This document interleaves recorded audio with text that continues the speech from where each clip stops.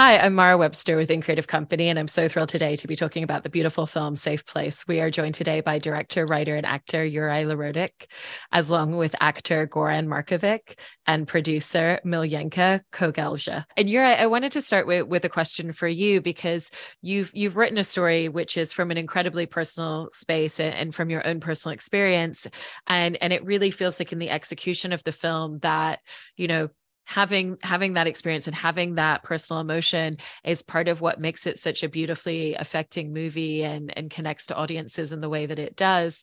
And so I was interested in the experience of writing the script and how you would probably, in essence, find yourself needing to lean into the emotion and needing to lean into your own memories in order to write this story, to tell it the way that you have. I mean, I think after such an event, I think such event really erases a lot of stuff in you, and you somehow you are just left on that territory, you know, with those topics. And I think I started to write about it. I cannot tell you the real reason. It was more a feeling, and somehow I just followed the feeling, and I think I like it. That it didn't feel like an art project. I think that's always a good start for a project when it's not planned in a way. This will be a film. It was just an interest that I didn't rationalize. I just follow it. And the funny thing is that while writing I was always telling myself, oh, but I'm not going to do a movie out of it. It's felt somehow too private and too painful. And I remember Slavoj Žižek, the Slovenian philosopher, when they asked him how he published so much books, he said, while I'm writing, I never think about that I will publish it. So somehow it gives some kind of freedom. And I think the same way I was a little bit like lying to myself. I was just writing and said, okay, but never will come something out of it.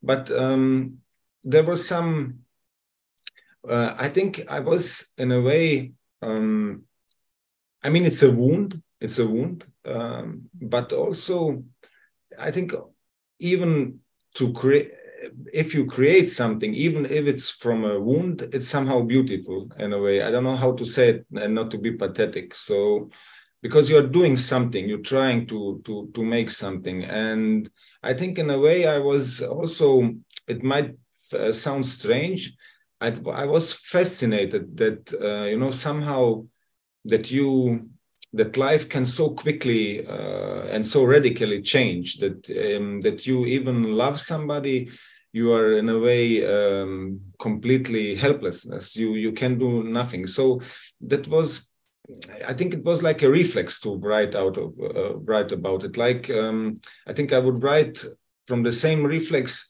if something beautiful happened to me. But it was, you know, like so incredible, such a horror that I had to, you know, write about it, maybe first for myself and then afterwards to share it. I think to make a movie is always like a dialogue, you know, a dialogue. Something happens to you and then you tell it. So that was like, I was writing, but just I think I needed a time to say, okay, that will go to an audience.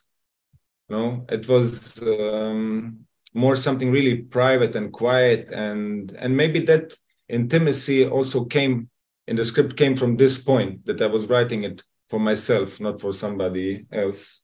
Yes.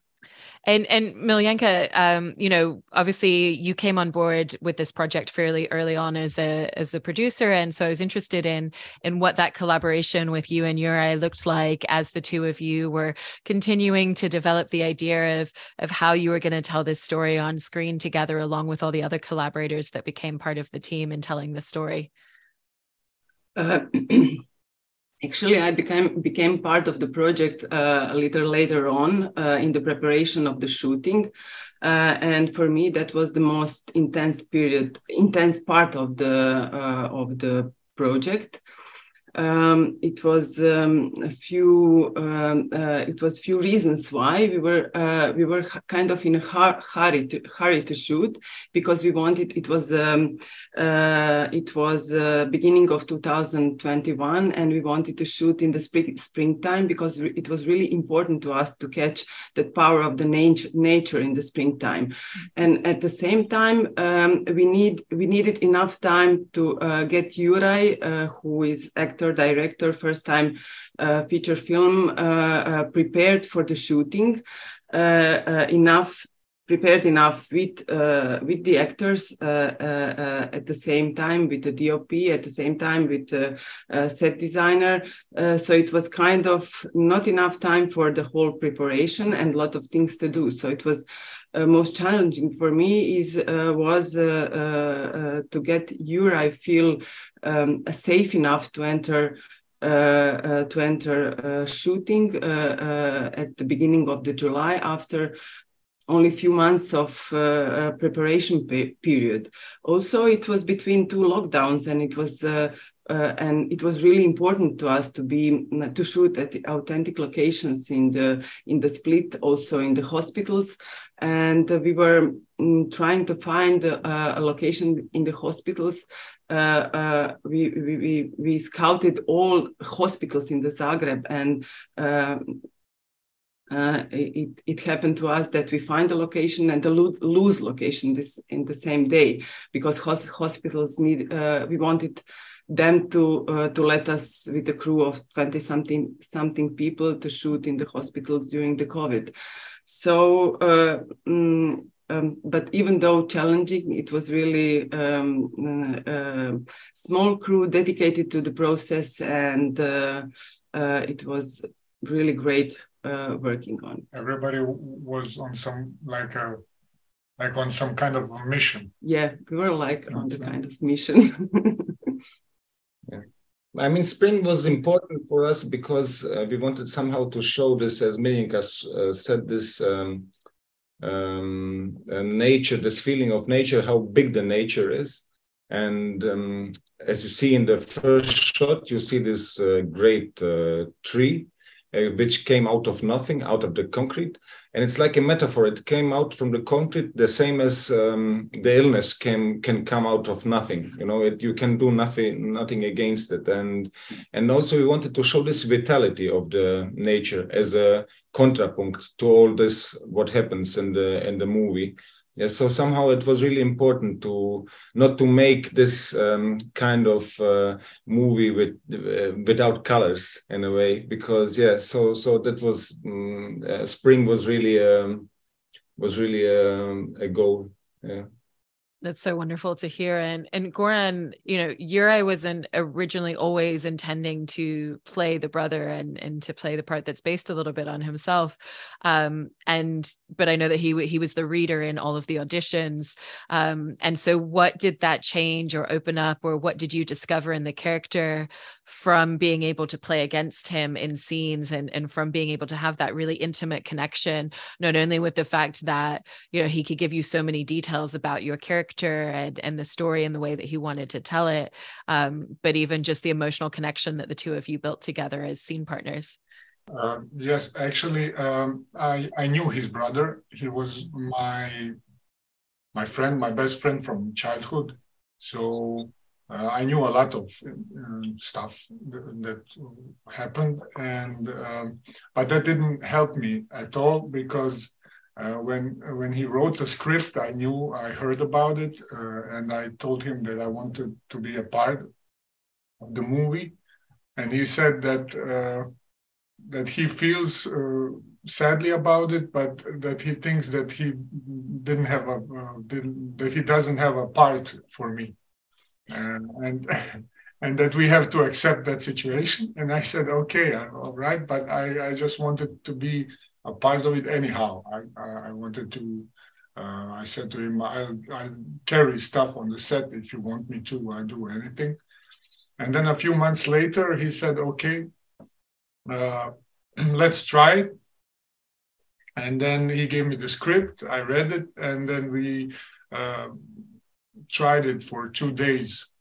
And after those two days, he didn't try to cast anybody with anybody else, any other actor, but just with me. And that process lasted then 6 months or so. And after those 6 months, he finally said to me, okay, it's you. But I mean, that process was actually not just casting, but it was rehearsals. And through that period, I got the feeling for that character. And I mean, it's a completely different experience to watch somebody in the eyes that went through something like that. I mean, I've never done anything like that, and I mean, and everything is so tightly tied together that in this project that reality and fiction. Yeah, that any words you kind of try to explain and try to be smart, it actually doesn't do it justice.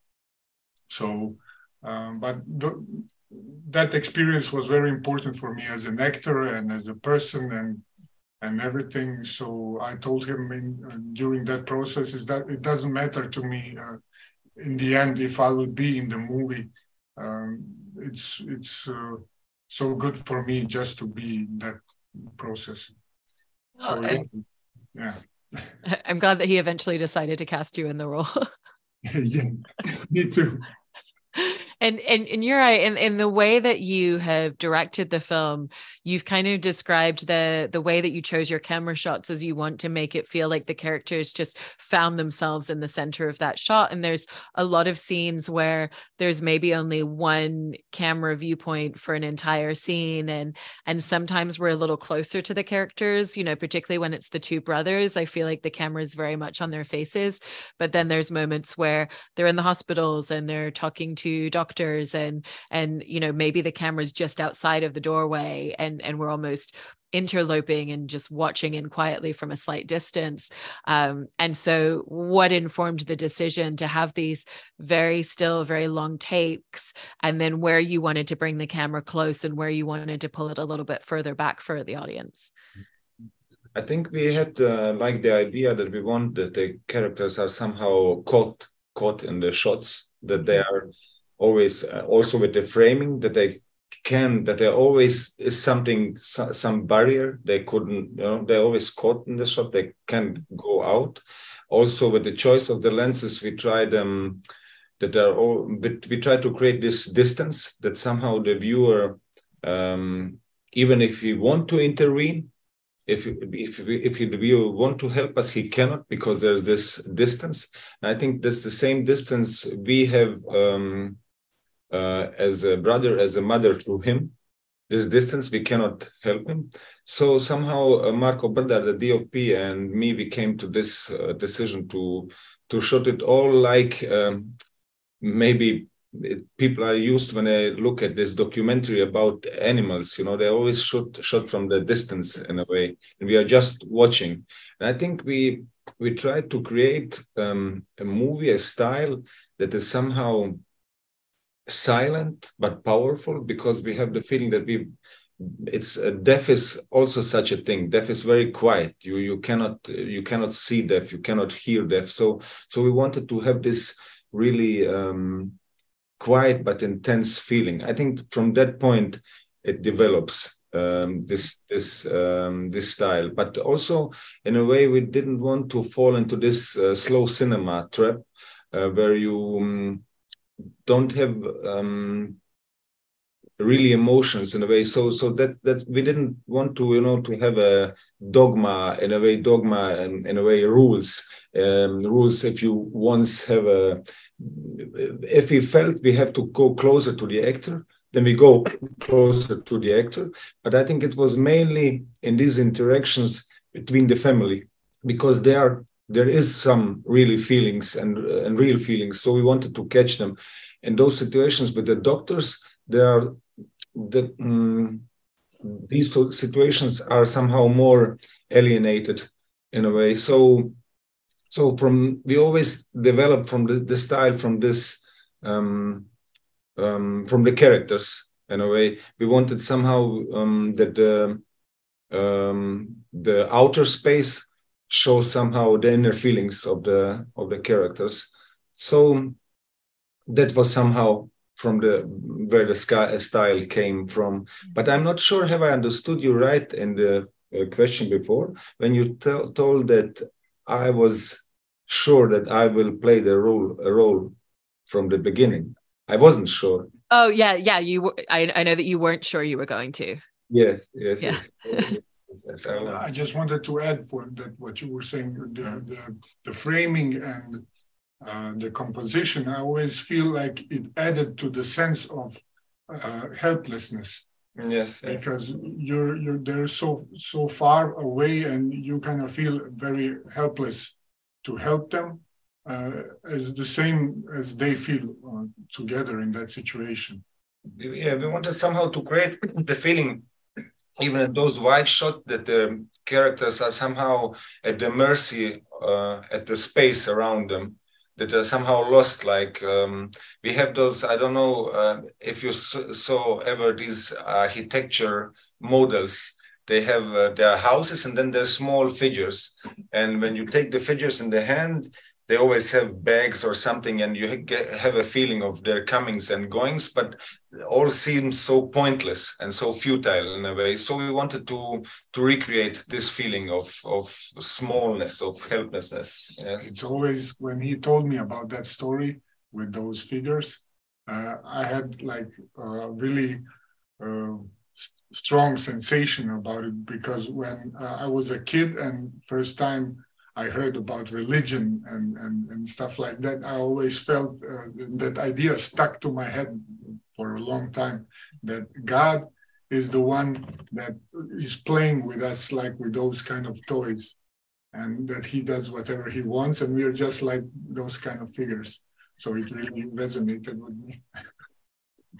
And Miljenka, and coming back to you, you were talking before about, you know, some of the challenges in producing this film and finding locations and losing them and having to re-find them. You know, I know it's very important for the hospitals to be authentic working spaces for the movie. But I also love that there's always happy accidents. So the scene where Bruno is running outside of the house and the camera is almost across the street, there's a house that's been knocked down. And so there's an empty lot across the road, which in itself really serves the story, you know, but obviously wasn't something that you were all looking for in a location or planning. And so I wanted to ask you about what were some of the happy accidents of things that ended up being a little bit different to how you all originally envisioned them, but that actually told the story in a better way at the end of the day. Yeah, that was one of the biggest shock of the shooting. That street looked completely different than it was in the end in the film. When we came to the location at the day of the shooting, we just realized there is no half of the street; everything is smashed. Yeah, I remember the director assistant. He came and he said, "We have two problems. One smaller, one bigger. The smaller is we have a gigantic crane in the frame, and the bigger problem is that we miss a house. That yes. Half of the street." Yes. Great thing was that DOP Marko Brdar he fell in love with that view, and he said it's kind of it's even better. So we shot it, and it looked really great in the end. Can you remember some of the similar situations from the shooting? It was a great thing. For example, we had a guy who were looking for the cars through the whole process of the preparations. So Juraj and Marko saw dozens of different cars for the family in the film. They wanted the red one big red family car, and we were searching for the one for months. And then in the end, Juraj was walking to the street, and it was raining, and he saw one that he really loved And he said, yeah, that's the one. And he wrote a note. It was raining, and he wrote a note for the owner of the car and put it in the plastic glove from the petrol station, and put it under the windshield, windshield wiper, for the owner to find it. And he actually found it and called us, and that was the car that was the family car in the film. That's incredible. I love that detail so much. And Juraj and Goran, you know, I mean, Juraj, you were talking a little bit before about how small details can be so meaningful. And in this film, you know, there's a lot of quiet moments between your characters, and, you know, a real delicacy in the intimacy between them and everything that they're going through and navigating, and just the emotions between them are so strong, you know, but again, just very subtle and very quiet. And you know, Goran, you were mentioning some of the rehearsal period before, and I was just interested in how the two of you as scene partners and actors together in this really found how a lot of the quietness could tell so much in a story. He wrote it in the script. My character has, I mean, in the script there are a lot of times when he doesn't have any lines. There are just 3 dots in this screenplay, and the challenge was to fill it out, to not be too passive, because there was the danger that it would look like he's too passive.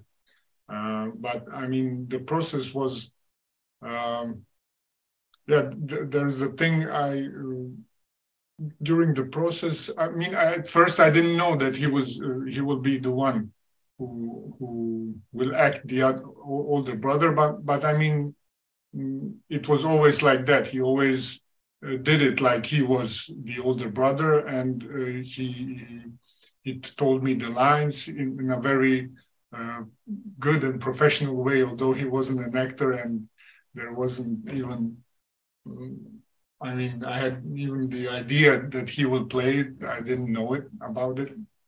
I mean, even he didn't know it at that point at the beginning.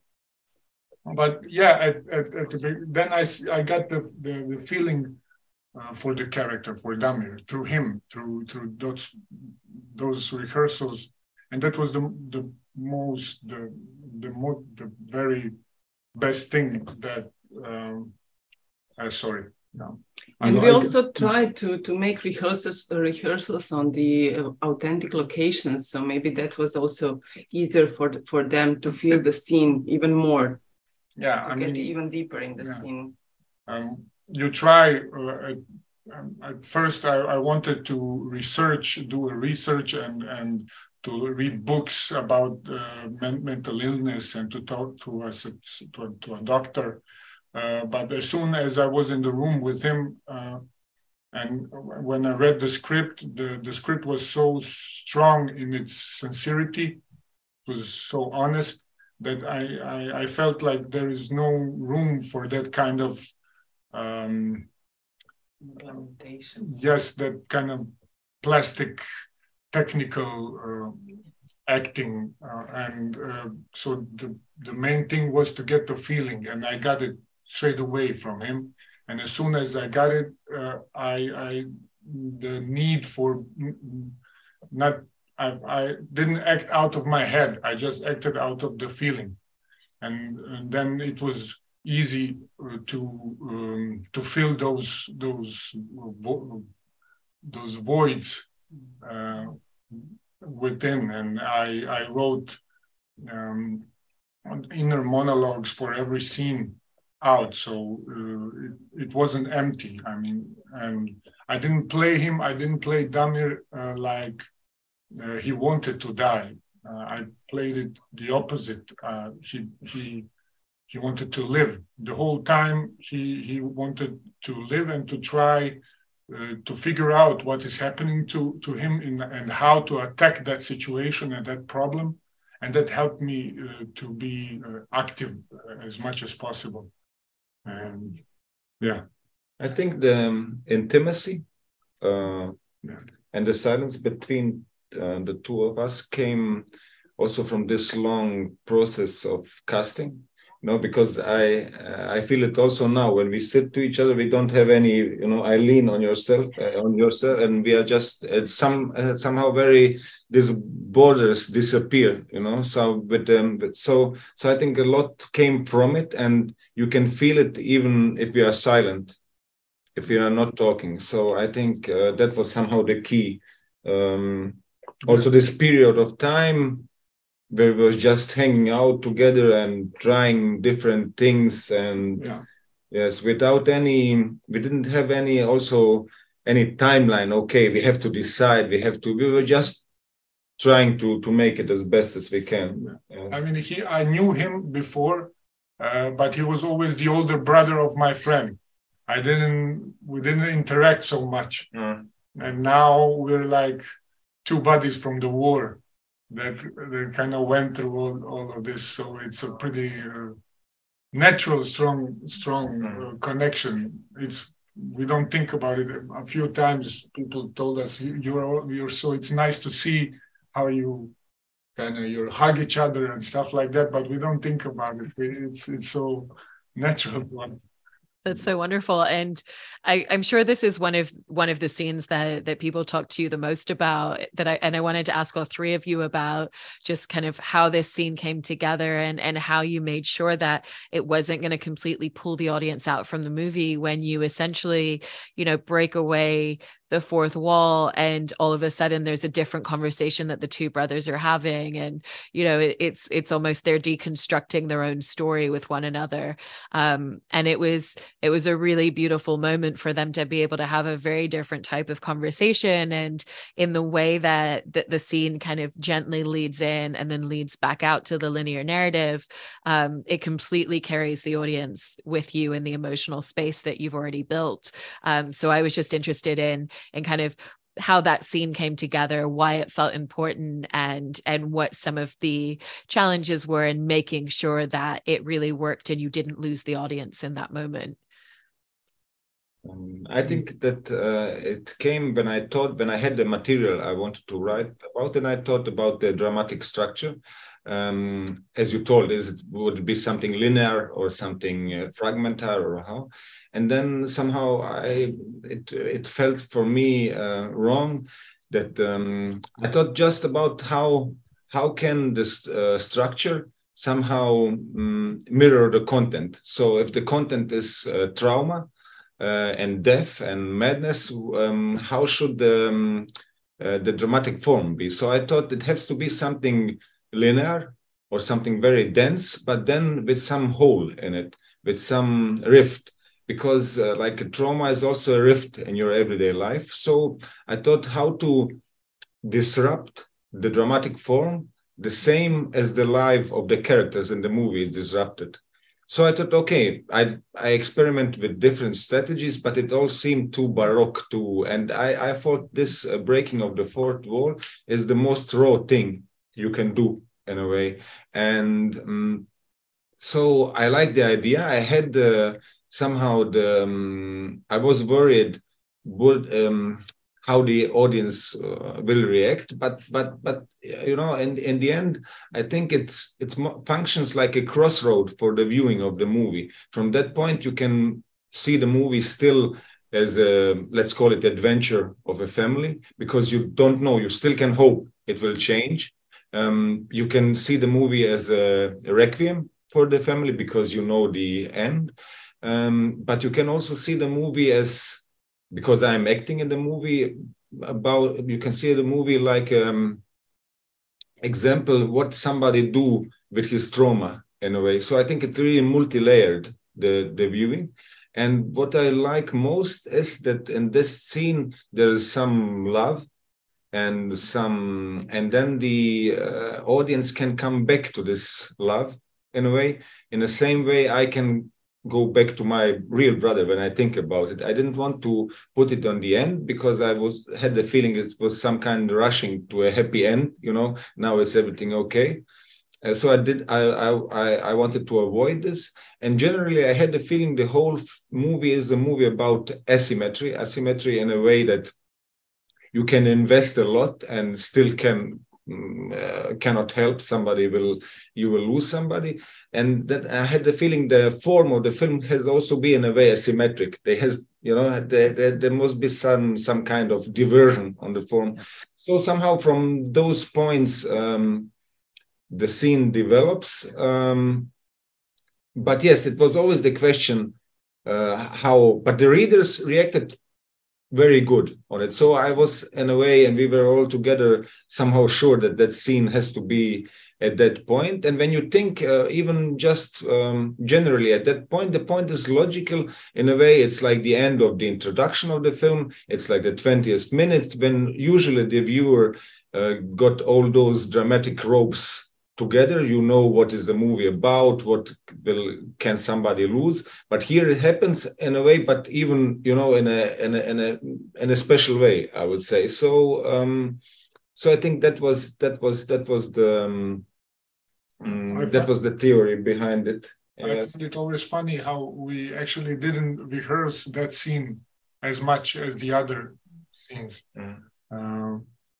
Because we felt at the first time it happened. It worked. It works, yes, for both of us. And there's a strange thing. I have a problem with watching myself. I mean, I'm not the only actor. That's like a thing. But during this process, I kind of lost that problem. I don't have it anymore. And this is the only movie I could watch so many times. I think I watched it almost 10 times by now, and I find it. Why is that? I always get a feeling after. Okay, the first 2 times I saw it, it was hard and emotional, but afterwards I always felt a soothing sensation, and by now I kind of feel it's because of that scene, I always feel that like it's not me, and I always get a kind of soothing sensation when I watch that scene. It's kind of, I always can't wait for it to come, and then did I tell you that? No, no. But yes, I think there's. And it was technically challenging for the shooting, but either way, it was so emotional. Even while we were shooting, that the whole crew was watching and crying while we were shooting that scene. Yeah, the scene is like a joke between him and his brother. Yeah, in a way.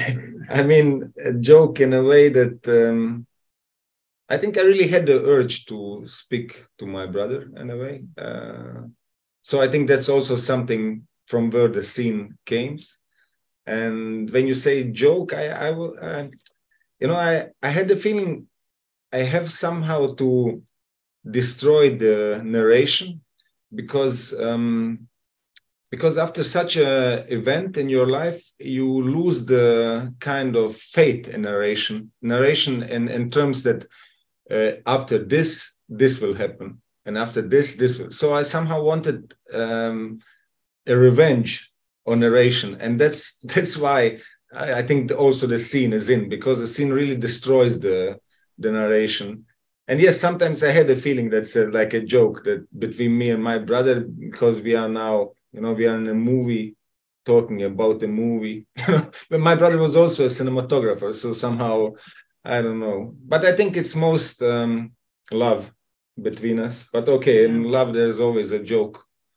I mean, or something funny. And yes, and I think the scene somehow echoes through the film, echoes in a way that we see the shirt a few times, and we see the shirt also at the end. So somehow the scene, yes, it's echo, a good word. Yeah. So. Yeah, it's such a beautiful scene, and I think the film as a whole just really exudes this love within this dynamic and these relationships, and it's such a wonderful and affecting film. So congratulations on everything with creating this movie, and thank you so much to the three of you for sharing all of this. I so appreciate it. Thank you very much.